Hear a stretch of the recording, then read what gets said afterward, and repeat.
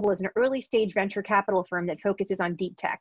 We're proud to support transformative companies like FarmWise and Robust.AI that are poised to create multi-generational impact. Our portfolio is unique and special, but so is the building we work from. We can't be there today, unfortunately. I did display it behind me, but Playground is a 70,000 square foot facility with various labs and a community that's always excited to engage on topics like this one. So at some point in the future, when it becomes possible again, I hope that we'll be able to host a Robochat there and host all of you. So with no further ado, let me introduce our moderator, Sasha Ostojic, who is an operating partner at Playground and the mastermind behind these RoboChats. For those of you who don't know him, he's had a legendary career leading engineering for companies like NVIDIA and Cruise Automation. He advises companies in our portfolio on engineering, technology, product development, network expansion, and sits on the advisory boards for Zoox, which is now Amazon, Samsung Electronics, and others. So again, thank you so much to everyone for joining us today for this timely conversation, and please join me in welcoming Sasha. Hey, Allison, thank you for that intro and the kind words.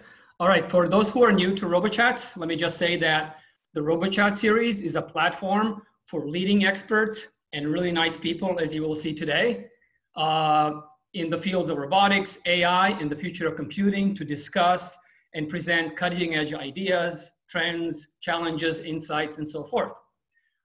This is true to our mission at Playground Global to uncover and invest in technologies that will have a multi-generational impact and are somewhere on the scale between improbable and impossible. We like hard technology problems, and we will discuss some of those today.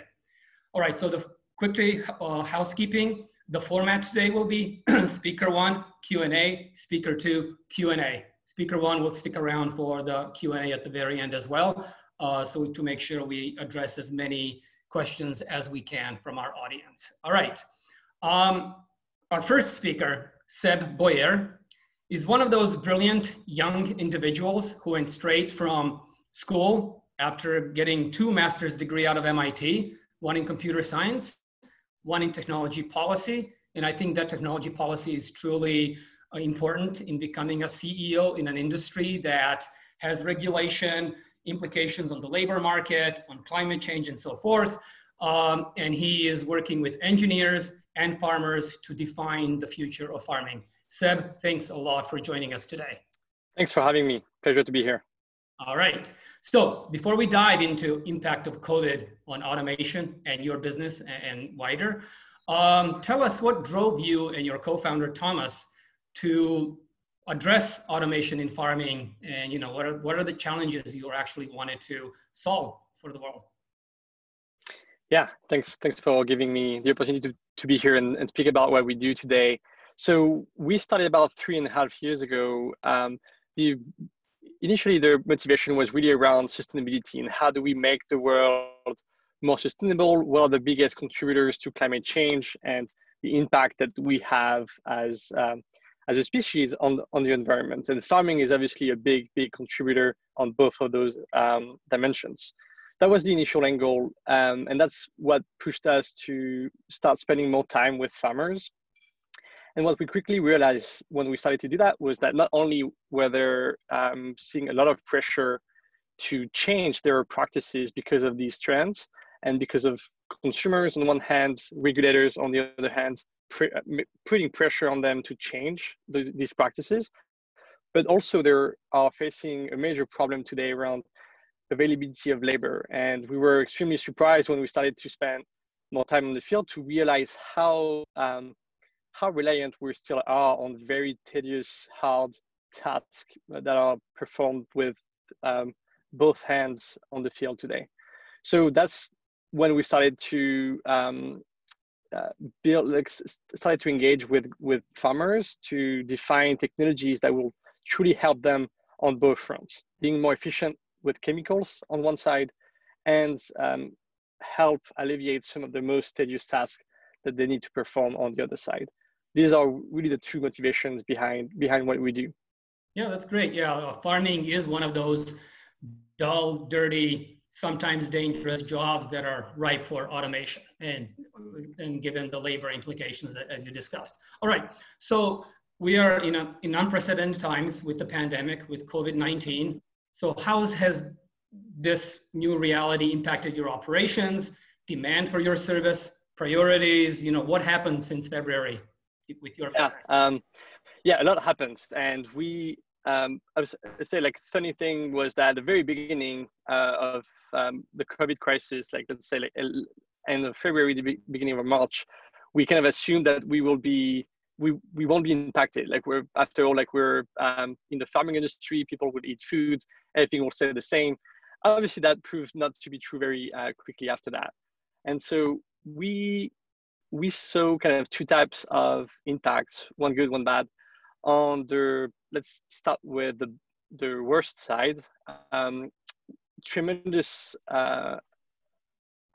impact on the supply chain. So we build machines, build these type of machines here. Heavy machines. We are mostly relying on domestic supply chain, which was pretty good. We still source some of the sensors, some of the components abroad, overseas. So we saw a big disruption in the supply chain very early on. Basically, our manufacturing line that was producing some of these machines basically stopped from one day to the next and stayed closed for about a month and a half for some of our suppliers. So that had a big impact, and like that was a big change. First, we had to kind of readapt, increase utilization of existing machines and so on. And then on the other side, on the field side, it was kind of the opposite. And we saw how hard it is to be relying on manual work to grow, harvest, and weed the food that we eat every day. And farmers were really struggling to put in place all of their safety practices that we all had to put in place. And that put a lot of pressure on them when it comes to efficient operations on the field. So we saw like a short-term concern around manual work that really pushed their demand for our service. And then starting like later on, when we started to have more open discussions with our customers, we quickly realized that also made them think a lot about where they want to be in the future and like how fast they want to be adopting these technologies. So I think there is also like a longer term wave that is kind of positive for automation in general, particularly in farming. Right. So what aspect of automation do you specifically address in farming? So yeah, so we're starting with a specific process. What we do today is we cut weeds, essentially. So cutting weeds or killing weeds in general is a critical process across the farming industry. Many weeds compete with crops for everything from water, sunlight, soil nutrients. So we come in and we offer an alternative to herbicides or manual work when it comes to killing the weeds. The way we're doing it is we design and build these machines here, and they're using computer vision and robotics to locate the weeds in the 3D space and then move robotic arms with basically 12 robotic arms with different degrees of freedom to very precisely go around each crop and cut out the weeds. So the process we leverage is very similar to using basic tools that, like, if you and I do the weeding in our garden, like, we're going to use hose, like very basic tools. We basically mimic this and automate the process of doing that at scale on commercial fields. So chemical-free, labor-free weeding. Yeah, in a nutshell, that's it. So what are some of the challenges in being able to do that? Yeah, so there are several types of challenges. There are technical challenges, and then there are more like operational challenges. On the technical side, you want precision and speed, and you want both of them a lot. And that always comes as it always comes as a challenge, I think. So we want to do a very good job of cutting out the weeds very precisely around each crop without hurting the crop. Pretty much, again, like what people do when they're weeding their field, where they're weeding their garden. But we also wanted to do it very efficiently, so we can be cost effective. We can create value for farmers. So we need to run our machines at a certain speed. So getting that precision is very challenging technically. You have to get the right sensors, obviously, but then the right like algorithms that run fast enough so that you don't have like you can actually go through the fields very efficiently. So a lot of technical challenges to reach that precision and quality that you want on the field. And you have more like kind of operational challenges. How do you work closely with farmers to integrate seamlessly within their existing workflows without asking them to change much of their behavior? And that's something we took into account very early on because we built our product in partnership with a couple of farmers in California. But that was always something top of mind and still something that we put a lot of efforts thinking about. How do we reduce the time it takes to complete a field so we can fit more easily into their existing workflows? How do we work and communicate with them? So we're building kind of technologies that allow us to do that more and more efficiently. But that's a big and I think very critical aspect of the type of automation that we're bringing, the operational and integration aspect of it. All right. Well, actually, Alan Miller happened to ask along these lines on technical challenges, what are some specific perception or sensing challenges that you have to deal with and how do you address them? So, and I can elaborate a little more on that. I've been to the farm. I've seen your machines operate. You have a strobe light, multiple cameras, but they're not perfect. So what is the criteria there? Yeah, so one of the big challenges early on that we recognized was the lighting conditions. Lighting is, in computer vision, lighting play a big role. And so on the field, like obviously by default, you don't control the lighting. I guess God does. So we choose to kind of enclose our system, use strobe lights and shades to control as much as possible the lighting conditions. And we're doing a good job at it right now. So we have consistent lighting conditions across a single field, but also across different fields, which essentially allow us to reuse data from one field to inform the algorithms that are going to be used on other fields. That's really critical. Then you obviously get, you need to get the right sensors, you need to get the right CNN structure so that you run these algorithms both, again, like accurately, but also quickly. So we have embedded compute on the machines, and we size these computers to be able to run these algorithms quickly on the field. So basically, right now, it takes us less than a second between the time we capture the image and the time we act on the crop. And that's what we need to be at in order to perform at the efficiency we want. All right. So what's the future of all this? Okay, you're doing weeding now. In 5 years, are robots picking, triaging, and delivering tomatoes to my house?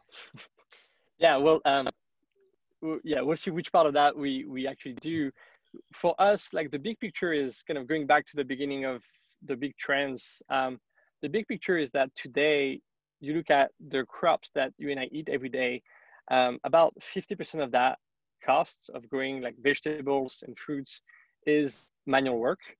About 50% of what's left, so 25%, is chemicals, whether fungicides, insecticides, or herbicides.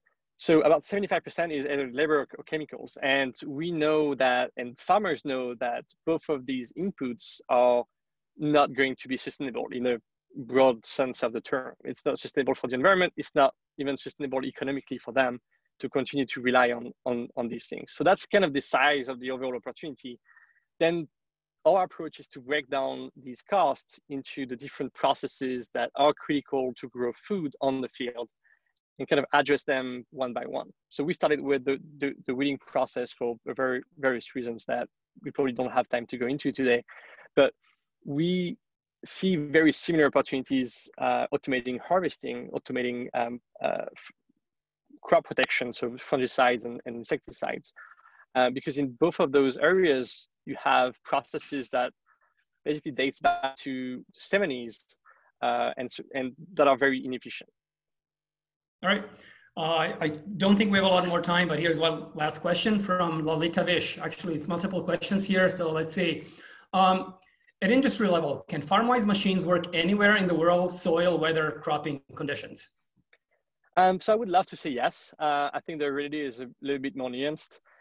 We design our machines to be quite general in terms of crops, for instance. So the only thing we need to do to change from one vegetable type to the next is to capture images, train algorithms. So that's kind of a software update. That being said, like we've also had to design it in a particular form factor, the form factor that you're seeing here, which allow us to work on most vegetable crops, but not on trees, for instance. So we don't do apples today, at least. So the particular machine you see here work on low row crops.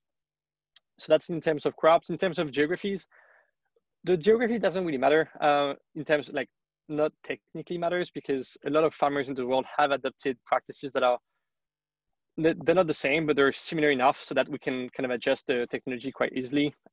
We're doing work in 2 states in the US right now, California and Arizona, and we see some differences, but nothing major. We also are in touch with some growers in Europe that have very similar problems. So yeah, I think with minor changes, the technology can be adapted throughout the world. Then it's boils down to the unit economics and what are the particular trends around chemicals and particular trends around availability of labor in those countries, and how does that translate into a business case for farmers to use our technology in the short term. I think in the long term, yes, we'll see adoption in many, many countries. Okay. So is any of the lettuce we get today out of California weeded by FarmWise?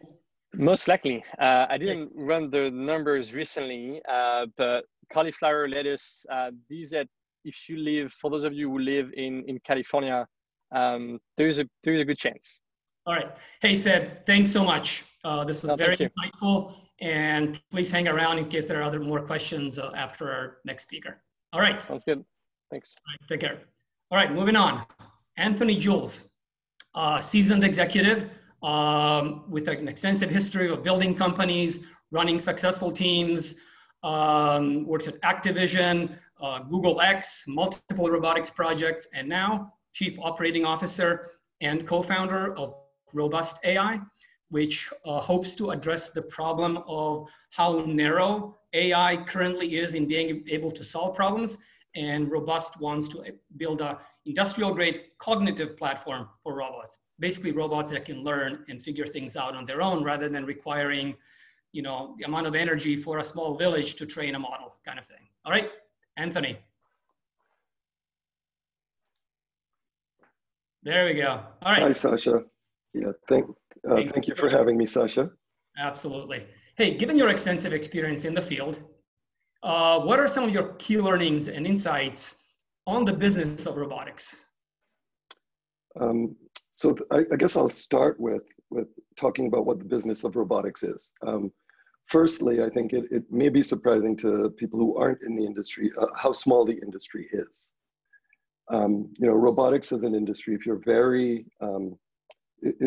generous, is about a $60 billion a year industry globally. And to give everyone a perspective, that's smaller than a large automotive manufacturer, but smaller than one. You know, an automotive as an industry globally is about $4 trillion. So, you know, robotics as an industry is close to 100th the size of the car, you know, automobile industry. So it's a small industry, and it's been evolving fairly slowly over time. So it started with industrial automation, which is robots that do just very, very specific tasks. You know, we've all seen videos of, you know, robots welding in factories and so on. And, you know, those have gone from just going from point to point doing welding, say, to things that are now a little bit more broad, where there's sensing in the loop and you have cameras and you can actually look at what you're doing. And the robot changes its behavior based on that. But the business of robotics is really just starting to mature, I think. It's really getting to this place where it's just starting to leverage up. We're getting systems that are more capable. We're getting systems that are more able to deal with changes in the environment and environments that are a little bit more flexible. And we're moving towards systems that are autonomous. We're not there yet. You know, so I always start by saying, you know, robotics is small. What robots are actually doing looks like, you know, Roomba vacuum cleaners, industrial robots, and a few semi-smart machines. You know, we're lucky enough to work with Seb and see, you know, robots like that. You know, you and I get to see that. But I think the uninitiated think that there's a lot more of that going on in the world than there really is. And the companies like FarmWise are an exception and a kind of bright light for where we might go.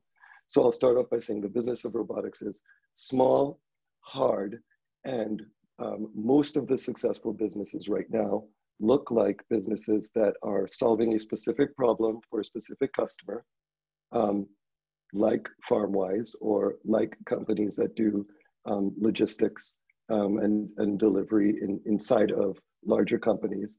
And we're just starting to get to the point where robots can be a little bit more general. Yeah, but also, I want to bring attention to one of your insights about what it takes to build a successful robotics company and what kind of a team to put together. Mm-hmm. Interdisciplinary approach. Sure. One of the things that has struck me about robotics, and it struck me about a couple of different industries, but it's more so in robotics than anywhere else that I've worked, is how multidisciplinary a team needs to be successful. So a robotic solution is, theoretically, this automated machine that's doing something useful for the customer and for the planet. And to build that thing, you need mechanical engineers, because there's a machine. You need electrical engineers to get all the motors and controls to work right. You need software engineers to program it. And that just gets you a machine that might do something. And then on top of that, you end up also needing people who do human-robot interaction and user experience design. You need people who do product work in terms of understanding really what the customer need is and how that translates to what the machine needs to do. And at the end of the day, to also build something that's, I think, valuable to the end customer and positive to the world, you need lots of different perspectives on how you can solve problems and what the right fit is for automated solutions. It's really easy to build automated solutions that feel or are inhumane. It's hard to build automated solutions that actually feel humane, that feel intuitive, that feel right, and give a positive impact. So robotics is essentially the most multidisciplinary sport I've ever seen. It takes people from all different backgrounds, from all different types of knowledge, and from all different cultures, I believe, to actually build something that both works and really has the type of positive impact in the world that I think most roboticists dream of when we think about making these things. All right. So speaking of the positive impact and adoption, how has COVID-19 impacted that? I'm not aware of any major technological breakthroughs since February, but there's a lot more talk of adoption, of deployments and things like that. So what are your thoughts on the, zooming out the wider automation field and impact with COVID? Certainly. I think, I'll start by saying there's, of course, a huge amount of uncertainty about how our world's going to change. On what the new normal of the current pandemic and post-pandemic. That being said, I think there's also a pretty clear signal that many different constituencies are more excited about leveraging robotics and automation now than they were pre-crisis. And I think what I'm seeing across the board is people are certainly more open to any technology that keeps workers or customers safer. Any technology that allows things like supply chains to keep working in the face of the pandemic, and robotics certainly can play a role. Robotics and automation can certainly play a role in both of those things. I think people are also more able to embrace it because we've all had to shift our workflows and patterns pretty significantly. And one of the hindrances to adoption in robotics and automation is always, how is this going to change the process? So if you're building a robotics business or introducing a new application, the best way, the way I would counsel most people to do it is if you can find some way of doing it that's a drop-in replacement for something else, a lot of your problems go away because you don't have to figure out how the workflow changes and you don't have to retrain everyone on how the workflow changes. So that has in some ways limited adoption of robotics and automation in the past. In this new era, we're willing to look at different workflows for many, many different things that we do. Everything from how we all get food in our houses right now follows a very different workflow than it did 4 months ago. And I think we see that across the board. And I think that creates an opportunity for a deeper conversation, or a conversation that's more friendly to the workflow being changed slightly so that automation might play a bigger role. Again, mostly, especially when it can keep people safer, especially workers and customers. Well, what about metrics for success, or for even deciding to deploy robots in some workflow or process, manufacturing, warehouse, whatever it is?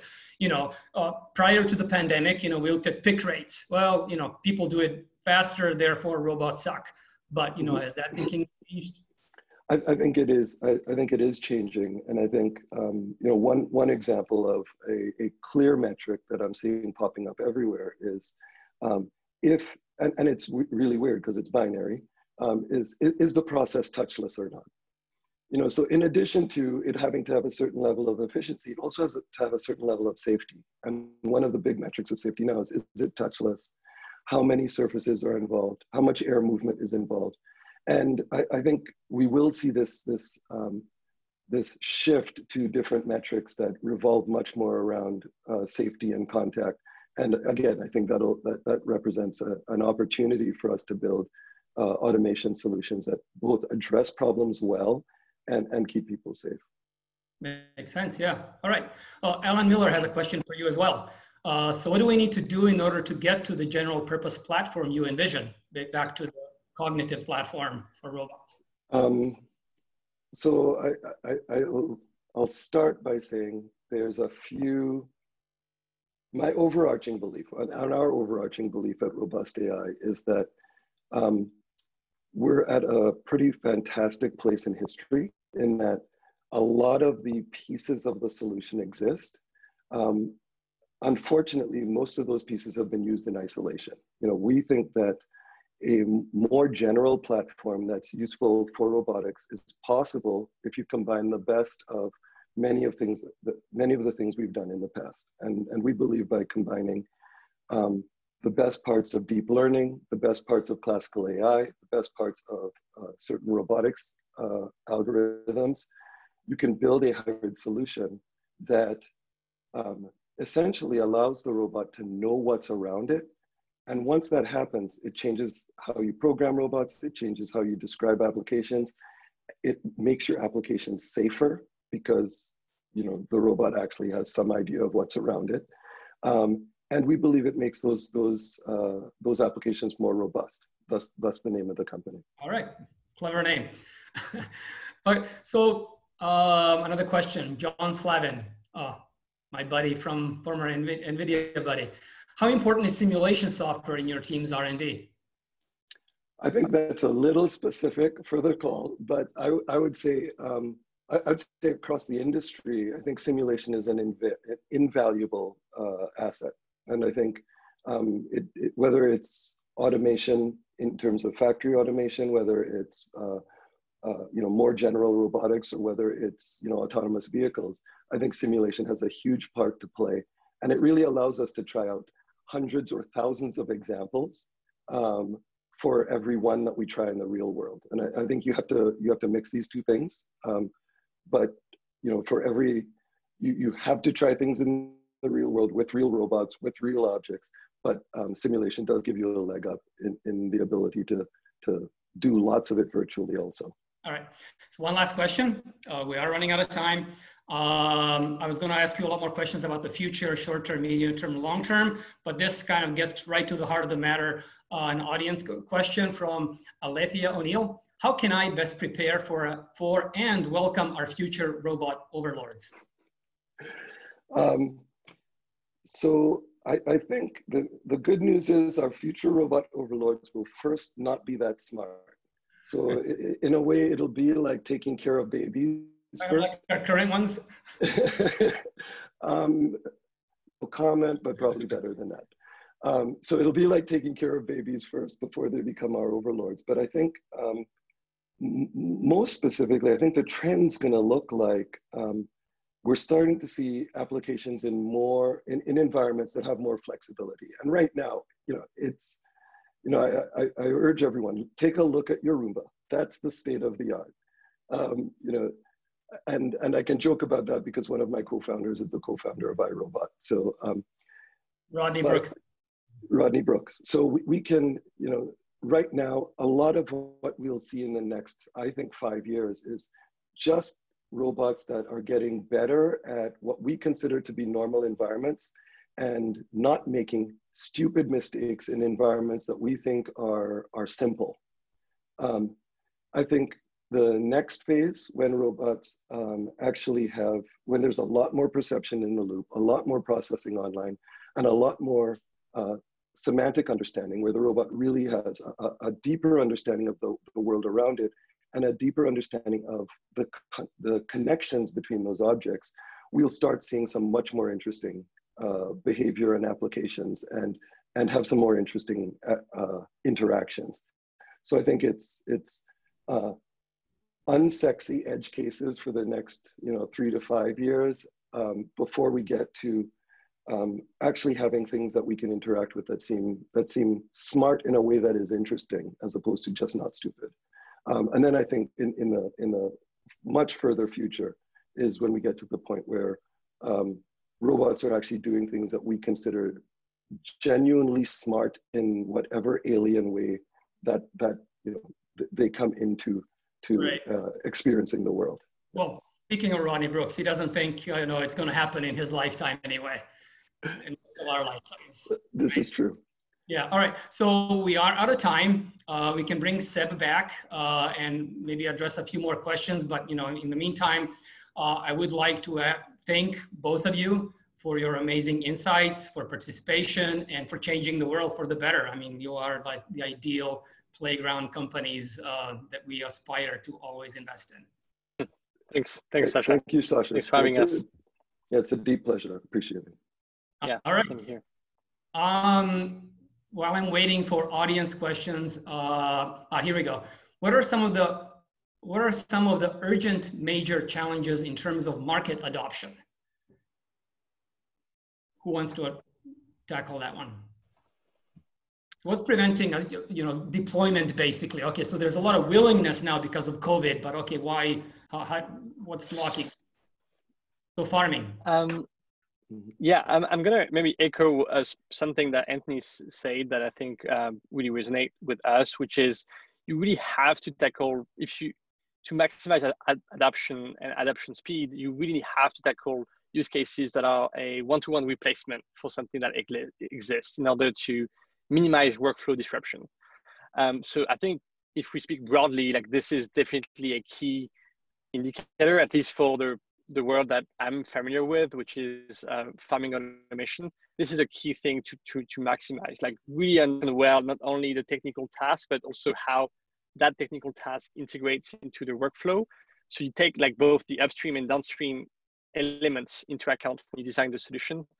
And I think even when you do that, and we spend a lot of time doing that, like you still have to solve those operational issues. Like the way we've seen it, like there's always some differences. And so you really have to be on top of that one. So I think that's one of the key challenges, at least in our industry, for fast adoption of technologies, is how do you integrate into workflows easily? Yeah, Anthony. So I was going to say the same thing, but more generally, I think the fundamental challenge is it's as hard as taking someone who's never done a job before, explaining to them the job that you want to do and all of the things around that job. Now imagine if that person that you're explaining it to also isn't a person. They don't understand any of the things a person understands, and you essentially have to code that entire solution. So really getting to the point where you understand the workflow well enough, you integrate into the workflow appropriately, and you have a solution that does that in a humane way so that the people around it get from it what they need, just takes a ton of work.